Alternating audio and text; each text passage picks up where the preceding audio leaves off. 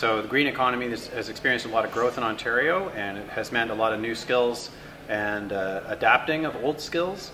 So we've developed this training program, and CERIC has helped us a lot with it.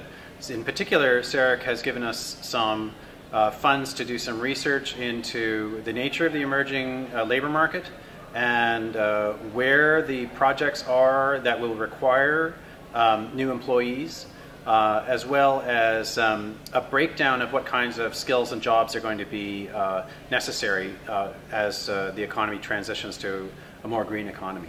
So CERIC's been really supportive, and I'm really pleased to be here at Connexus to talk to people about the project and to meet other people who are doing interesting things in career development.